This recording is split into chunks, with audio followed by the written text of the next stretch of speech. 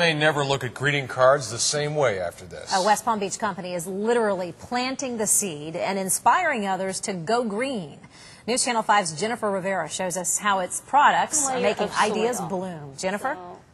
And then this greeting card won't be contributing to landfill waste. That's because it can have a special place right in your own backyard.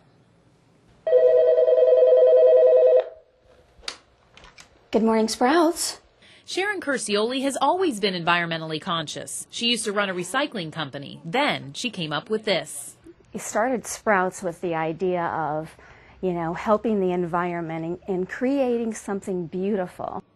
The idea quickly bloomed into a booming business. Sprouts makes everything from greeting cards and bookmarks to favor boxes and promotional items. But it's what's inside the paper that gets your attention. We actually take recycled linen paper and we put plant seeds in it, or we put herbs. That's right. You can plant the paper right in the ground. Here's how it works. We simply take the card and we kind of stick it under a thin layer of soil. Water it, and within 5 to 10 days, it sprouts. And later, you get flowers like these.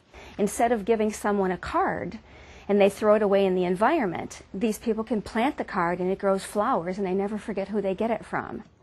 This year, the company introduced bee-friendly paper to address colony collapse disorder. But honeybees are dying off in droves all over the country, and it's a major problem because honeybees are used to pollinate almost all of our food. When you plant this paper in the ground, it grows flowers that attract pollinators. So it'll attract all different kinds of bee species, butterflies, dragonflies, hummingbirds to your garden.